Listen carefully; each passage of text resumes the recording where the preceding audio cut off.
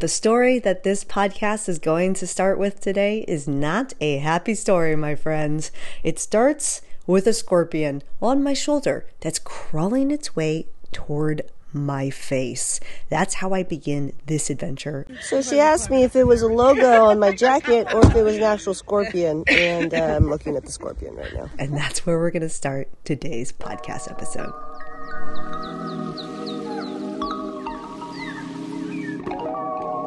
Welcome to another episode of Everyday Badassery. I'm your host, Christine Lozada. This is a traveling podcast meant to inspire you to be just 1% more badass today than you were yesterday. Our big badass moments in life are made up of all our little itty bitty ones, and there's a lot of itty bitty ones that I'm going to share with you in today's podcast. But this story is coming from what I just traveled back with. I just spent 5 days in the California desert in an area called Borrego Springs and Glamis. It's where the famous sand dunes are located.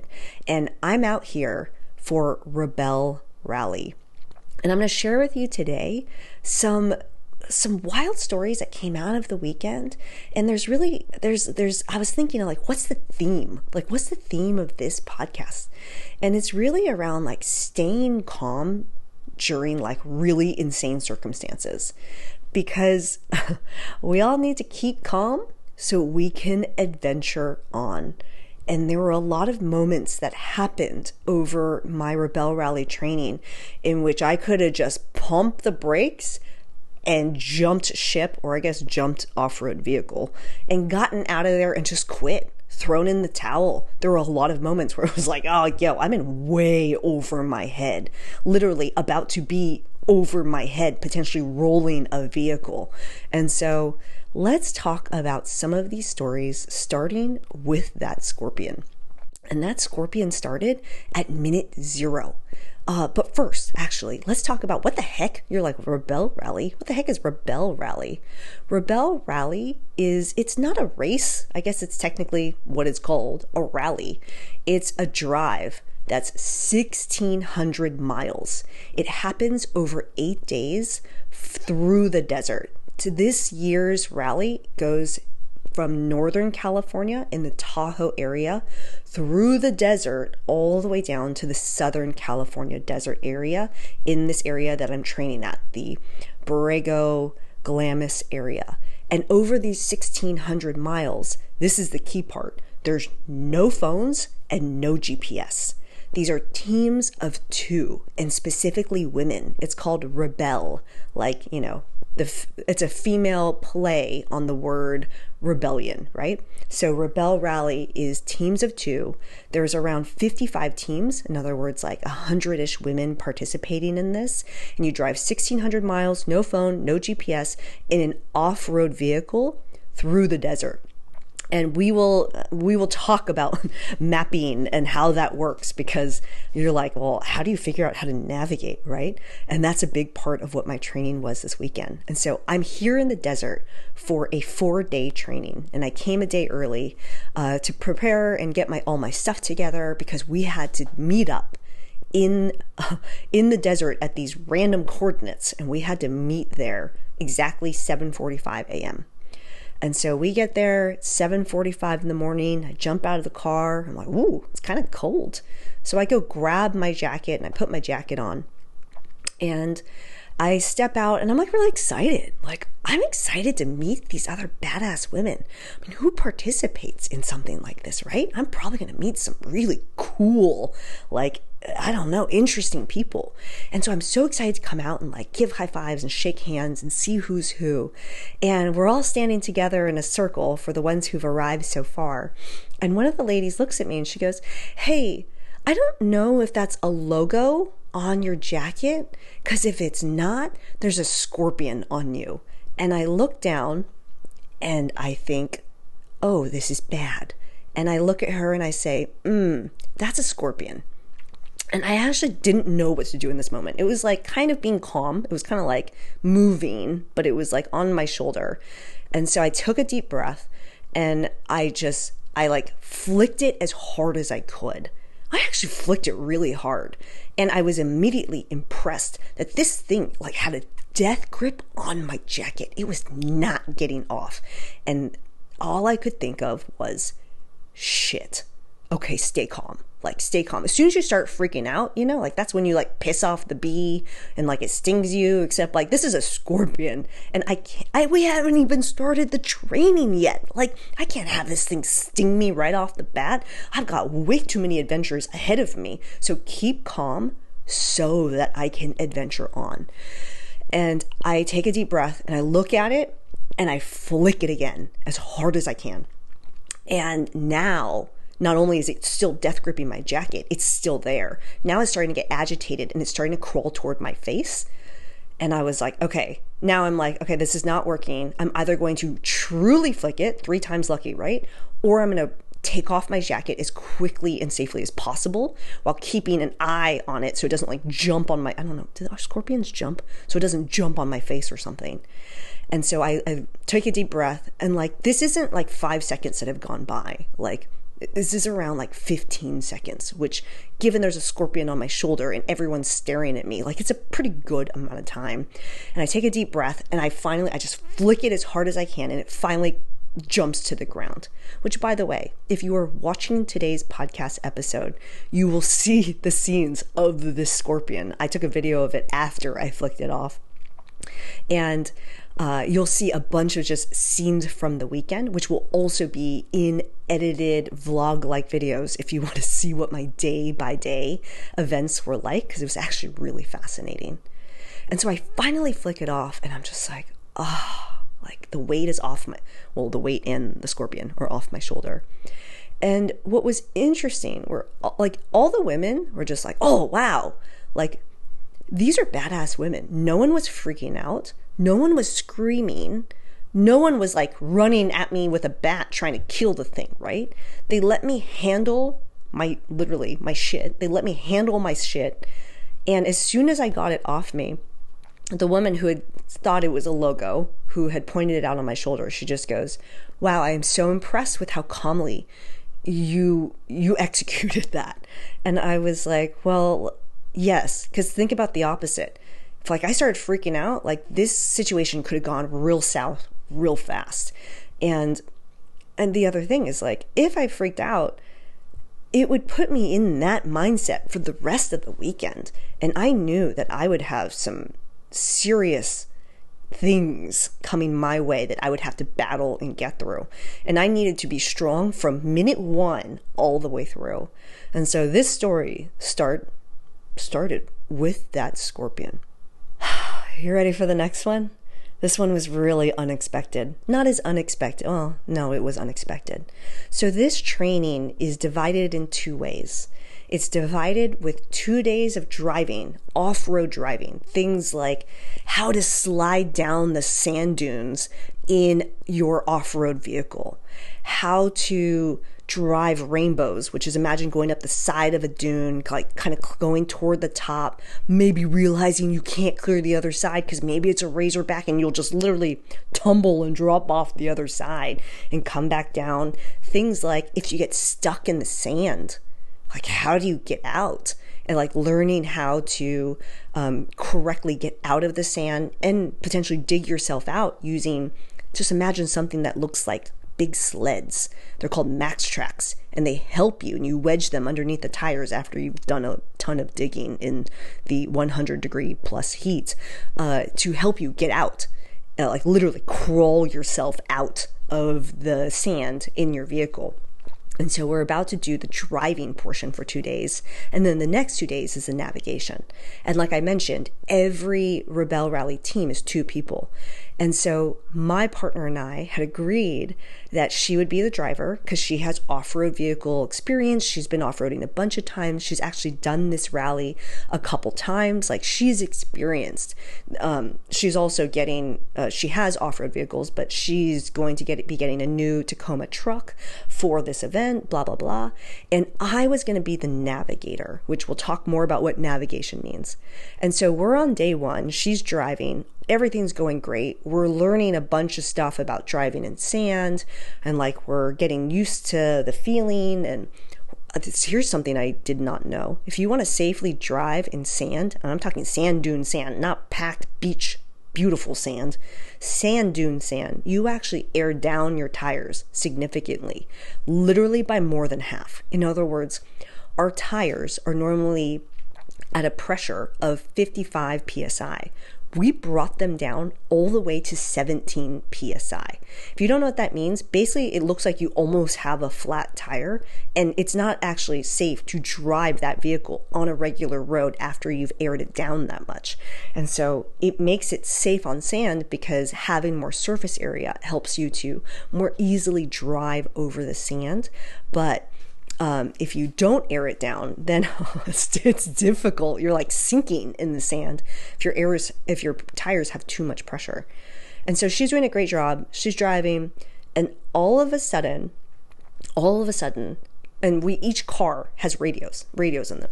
And so we get a call over the radio, and it says, "All right, switch drivers." And I was like, wait, no. Like I pick up the radio, and I'm like, "No, I'm navigator, so we're going to keep the same driver." And they're like, "Nope, everybody drives. Switch spots." And we were like, you could see all the other women like running to switch spots because we got to get back to training. We got things we got to do. We're in the middle of the hot desert. And I'm having this moment where so the car we're using is a Land Rover. And it's actually a borrowed car. It's her mother-in-law's car, who her mother-in-law is a total badass, participates in the Rebelle Rally every single year, has done it over 8 times or however many times, maybe close to a dozen. I think it's been around for like 10 years. So she's participated in every one. We're borrowing her car. So I'm about to jump behind the wheel of a car that's not only not mine, but not my partner's. The second thing, I've driven off-road with like, ATVs, with like quads, with like dune buggies. We are driving a regular vehicle here. I've never driven anything like a regular vehicle in the dunes, in sand. And so, okay, strike 2, I don't know how to do this.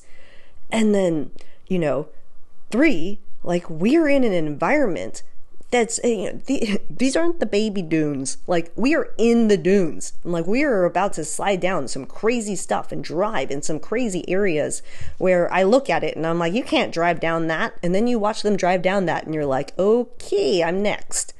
And so I get behind the wheel all of a sudden, very unexpectedly.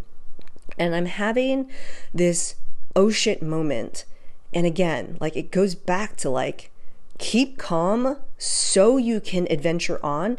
Otherwise, you will potentially be in a very treacherous situation because rolling your car in the dunes is not hard.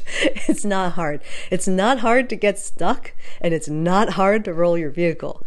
There's a lot of things that can go wrong here. And I could, right? I could be like, no, I'm not ready. And I'm like, nah. I'm going to give this my best shot because that's the best we can do. I've had the last, 30 minutes or whatever to watch my partner doing the thing, right? Like I've been observing and I'm like, okay, like I can do this, right? And so we switch spots and now I'm behind the wheel and we're going through all these different exercises. And one of the things is, like immediately, and I notice it immediately, anytime I lose confidence or I doubt myself or something like that, I start to become bad in my driving. And when I say bad, I mean things like I'll start going up the dunes, but then I second guess myself and I lose confidence about how much I should be hitting the gas because you are literally pedal to the metal to get over the top of the dune. But the crazy thing is once you get over the top of the dune, is it safe on the other side? You can't see anything. All you can see is the top of the dune and blue sky. You won't see the other side until you have zoomed over the top. And one of the crazy things about driving off-road and in the dunes is you use 2-foot pedaling, 2-foot driving. What the heck do they call it? 2 feet on the pedals. In other words, you don't go from your right foot on the gas and your right foot then switching over to the brake. You drive with your right foot wedged against the side of the car, like signaling to the gas and like like kind of coaxing the gas, like you are easing into the gas, and you're using your left foot to simultaneously brake when you need to. Because I mean, I use this a lot when I ride motorcycles and mopeds, because I have my motorcycle license. It helps to give you way more control when you are both gassing and braking at the same time. Learning to do this on the fly in a vehicle, I've never done before. And so now I'm doing this action and like going over these dunes. I'm trying not to freak out, but I'm noticing anytime I like start to lose confidence or I'm not being as calm as possible, I'll get stuck in the dunes. And then luckily I always had to just reverse out. But there was a moment in which, you know, I thought I was confident in the four-wheel drive setting I was in. I thought I was in the right gear. I was in second gear. And we're doing something called a rainbow, which is, you know, going up to the side of the dune and making like a rainbow across the dune and then coming back down and driving out of there. And my partner thought that I was in the wrong gear. And too soon after I had started going, she changed my gears. And in that moment, I lost all confidence because I had a plan for second gear. I didn't have a plan for third gear. And so instead of just being like, keep calm, you know, adventure on, adjust and flex to this new gear, I lost confidence. And it like, basically, you know, the momentum I had going to get up the dune was all gone because the gears were switched and now I didn't have the momentum to get up.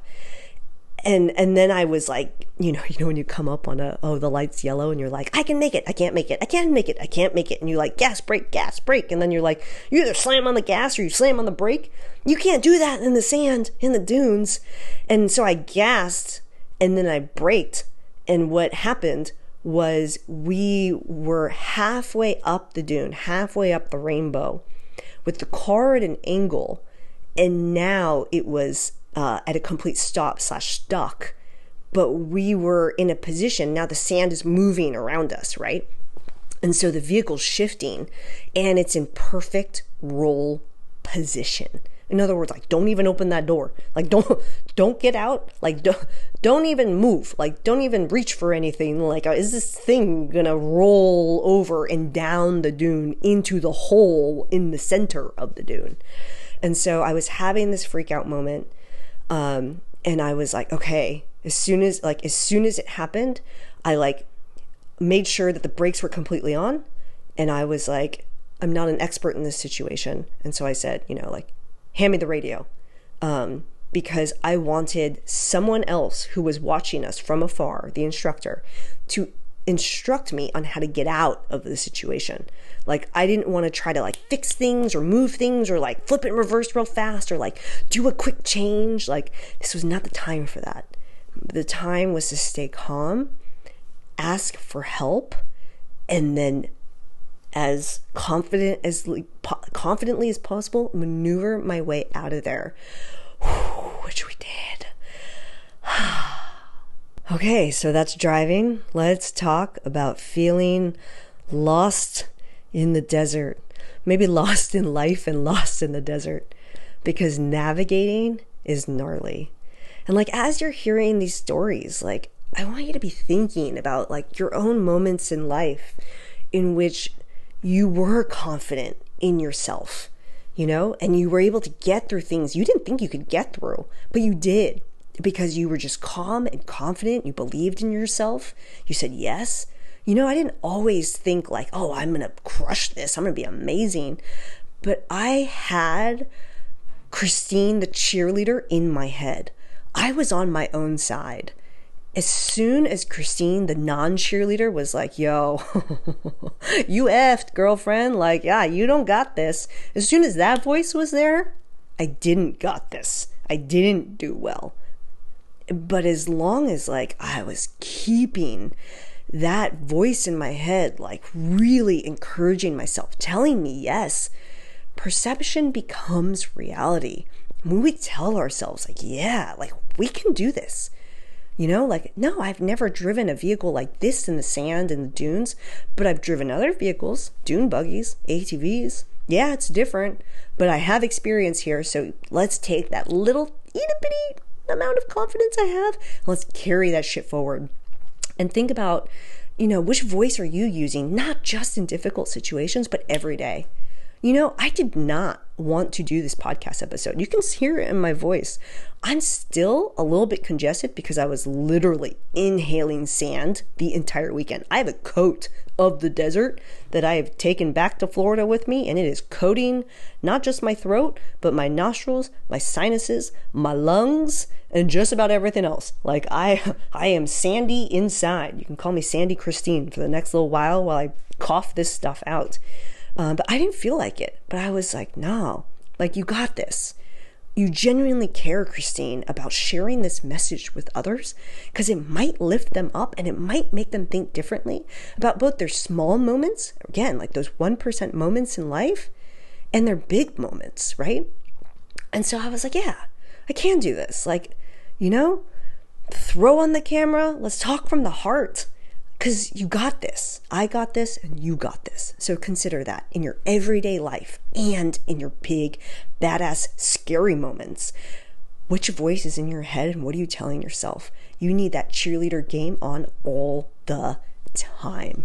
All right, let's talk about feeling lost AF. Because, I never really was lost AF. And these were moments where I really should have given myself more credit. It's tough because, I really excelled in school. And I was not feeling like I was excelling in this school. And so imagine this. We're in a classroom-like setting, i.e. a shade tent with some tables set up in the middle of the desert. It's hot, really hot. And we're learning how to navigate. And a lot of people are like, oh, when you say navigate, do you mean you're sitting passenger to the driver and being like, careful, there's a rock there. Or careful, there's a tree there. Oh, take a left here. Yes to the take a left here part, or rather it would be something like, 280 degrees, go in this direction with my compass, blah, blah. It's not like that. And so this is how the Rebelle Rally works. You're given coordinates of where you are at camp at the beginning point. And then you're given 15, 20, sometimes even more, 25, 30 checkpoints in a day. 10 hours of driving in a day on average for most people. And you're driving, again, right? 1,600 miles in total. You're driving all day long trying to hit these checkpoints. And each checkpoint is associated with an instruction. It might either be another set of coordinates, or it might say something like 139 degrees from checkpoint 1, and the coordinates from checkpoint 1. And so imagine getting a topographic map, which is, if you're like, what the heck is that? Imagine a map of the desert that's you can see the hills and you can see some basic things, but you need a magnifying glass. And I'm not joking. A lot of the women had magnifying glasses. I'm definitely buying a magnifying glass for this to read this map. And you need to use a compass, and you need to use a plotter, a map plotter, and a ruler, and the ruler's helping you to measure the degrees and blah, blah, blah, to be able to figure out where on the map those coordinates are. And imagine making a little itty bitty dot with the tip of a pen. Go make a little dot with the tip of a pen. That tip of the pen, depending on what kind of pen it is, could, on this scale of a map, be as much as 100 meters, in radius. In other words, to hit these checkpoints, we need to be within 25 meters of the checkpoint for complete accuracy. And so putting that in perspective, the amount of detail that needs to go into how you navigate and plot your points needs to be so exact, because otherwise, instead of being within a 25 meter range of your checkpoint, if your dot was too big, you'll be within 100, sometimes one of my dots, 300 meters. So if you're wondering how much is 300 meters, let's just say is far. So I'm learning how to navigate. And another thing that's just kind of a blow to my confidence is, even though we're at training, there's a lot of return rebels. There's a lot of women who've done this before who are coming back because the skill of learning to navigate, it's not an easy one.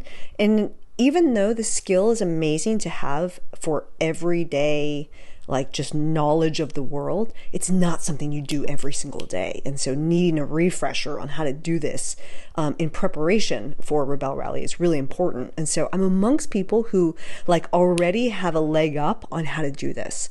And so it's not building my confidence that everyone's like diligently plotting their coordinates. And when I'm like, hey, Serena, do you mind if I just check my checkpoint 1 against yours? And I look at mine and I look at hers, and mine is in the mountains and hers is near like the wash, near the river. I'm like, crap. I did something wrong. And I corrected my mistake. I figured out what it was. But the thing is, your checkpoints build on each other, right? Like if your checkpoint 2 is 139 degrees from checkpoint 1, blah, blah, blah, right? Like you can't get checkpoint 2 wrong. But one thing, I will say this, so you're not like following a rabbit trail that's completely incorrect. One thing they do with the rally and the way it's designed is while you do have no phone and no GPS, you are given like this device and it looks like a radio. But what happens is when you push this device, it's like it's connecting to the satellites for just a minute, and it's telling the race officials that you think you're at a checkpoint. You can only push it once when you think you're at that checkpoint. And this is how they're scoring you, so they can know how accurate you actually are.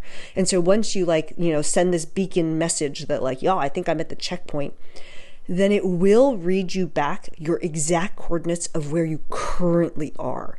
And so that's really important because it will help you understand how right or wrong you are. And if you're right, great. Then your checkpoint 2, because you've woken up at 5 a.m. On race day or rally day, and you've plotted out all your points for the day, your next checkpoint that's been plotted will likely be a good course of action on how to get there. But if it's wrong, then you got to go back to the drawing board, figure out where you are, right? You're going to use the topographic map.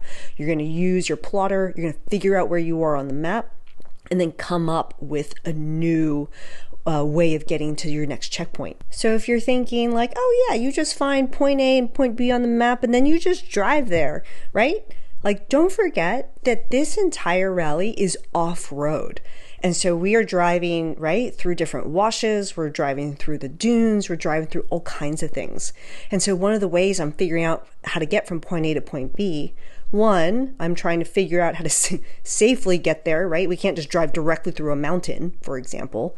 And the other thing is I'm using the ruler, which has kilometers on there, and I'm trying to make little tick marks along the quote unquote road I've created or way I've created to try to understand like how much distance is between here, point A and point B, for example, so that as I'm watching the odometer, and there's going to be a large odometer in the car that both of us can look at, I'm able to track like, okay, cool. Like we should be at this point.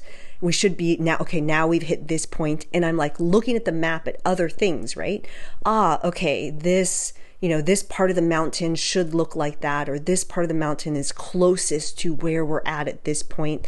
And so I'm like checking things to make sure we're actually hitting those different areas. And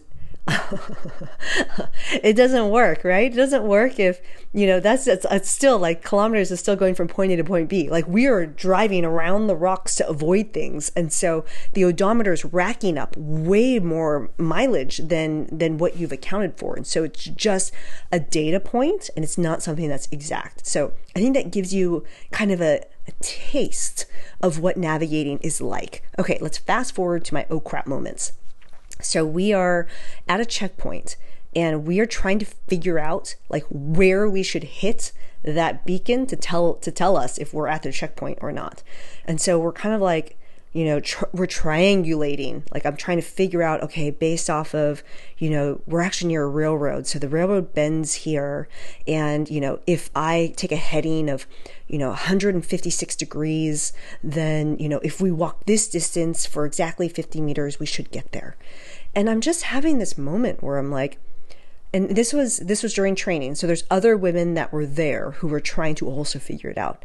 And everyone just like seemed like they had all their stuff together. And I was the only one that was like, oh, is it 156 degrees or is it 158? Because those 2 degrees, that 2-degree difference will take you somewhere else. And so I was having this moment where I was just like, oh, what if I got it wrong? Like, and all the things. And again, it's training. So it doesn't matter if I get it wrong. But for the real deal, if you get that wrong, that's additional many hours of driving and potentially taking yourself to somewhere that's not safe to drive or something like that. Like during training, we had a certain area where there was a silt bed. If you accidentally ended up in the silt bed, it was 100% guaranteed you were digging yourself, literally physically digging yourself with the shovels and the max tracks out of that silt bed. So there's no room for error to accidentally take the wrong road and have your coordinates wrong and have your mapping wrong. And I was just having this moment where I'm just like, oh my gosh, like, I don't think I got this. And, the non-cheerleader Christine was in my head. And the other thing is, like, we're outside. It's hot. Like, I just wanted to be like, I can't figure this out. Everyone knows how to do this. Like, F this, I'm out of here. Like, I can barely read this compass correctly. It's hard to put the red arrow in the matching arrow it's supposed to line up with, the red in the shed that everyone says. I'm like, what? I don't know. I feel like I'm red in the toilet right now. Like, that's how it felt. And so we're out there and I'm feeling frustrated. And I was like, no, the best thing that I can do now and at any point in my life, this morning when I was totally sucking in my pickleball game, this afternoon when I was cooking a steak and it didn't look like it was going very well. And actually, it looked like it was going well, which is not how I wanted it, right? Like, these are the moments where it's like the best that you can do is your best. And you just have to take it from there. And it's good enough. Like, go with it. Just go with it. If you don't keep calm, if you don't just give it your best and then go with it, the adventure stops. It just stops. And we got to keep going. I think, like, the only way to proceed is forward. And so I gave it my best. And on checkpoint 1, I was the 300 meters off. I was way off. I was a couple degrees off. I was not in range. And so I would have gotten 0 points for that in the actual rally. For my very first time trying this out, that was pretty good. The woman that's done it twice before, a different team who actually did it last year, is an awesome team, a mother and her daughter. They were close, within about like 50 to 60 meters. And so, like, that's not that bad. Like, pat yourself on the shoulder and pick it up and go do the next one. Keep calm, adventure on, believe in yourself, do the thing. All right. The last thing that was like made it all difficult. Made it so difficult was the amount of discomfort I was feeling this entire time. Not because I was just out of my element, but because I was in the elements. One of the days clocked in at a heat index of 112. Like, it was hot out there. It's hot. There's no ocean around, and I am a water baby. Like, there is no water around us. And it was just so hot. And so what was interesting was not only mentally, like, I had to take care of myself to get through this, but physically I needed to be taking so much care. And so the amount of water that I was drinking, and it's actually not safe to drink just water. I was handing out liquid IV like it was nobody's business. Like, I was drinking tons of liquid IV. If you don't know what it is, it hydrates you twice as fast as water and has 3 times more electrolytes than other sports drinks. And it's a fantastic way to get hydrated super fast. It's a mix of salt and sugar and electrolytes, etc. So anyway, that really helped me to stay on point. But the other thing was, like, it was time.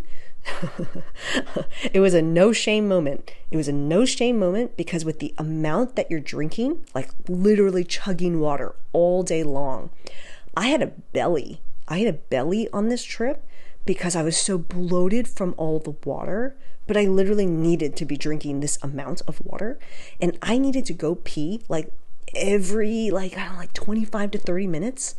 And when you're out there we'd start our days at 6 a.m. and we'd finish around 7 or 8 p.m. before we'd go to bed at 9 p.m.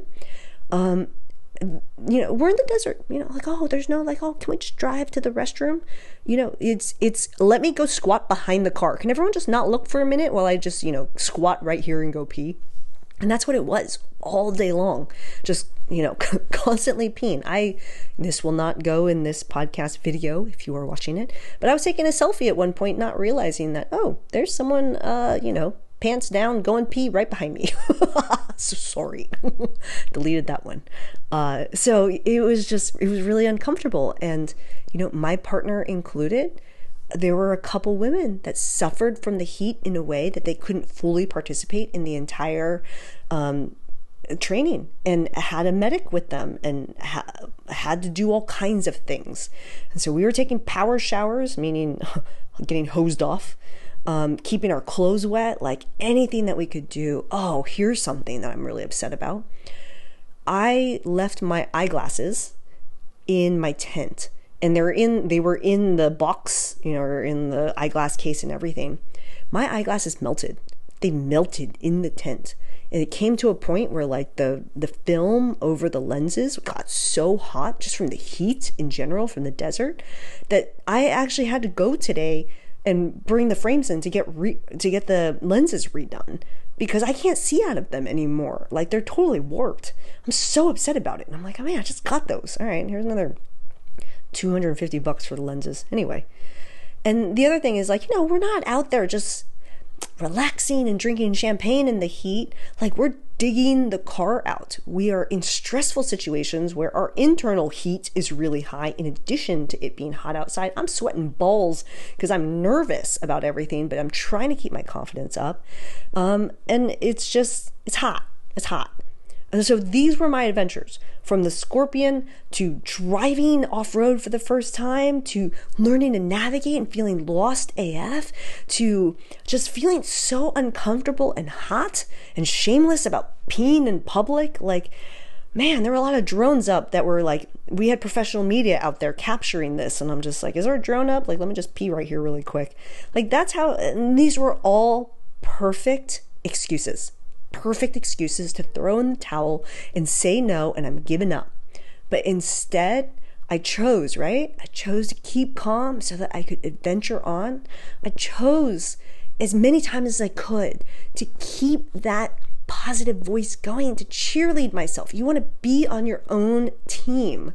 As soon as you start beating yourself up, you can't get to that next adventure because you're held back at the current one, or you've quit and you're not moving on to the next one.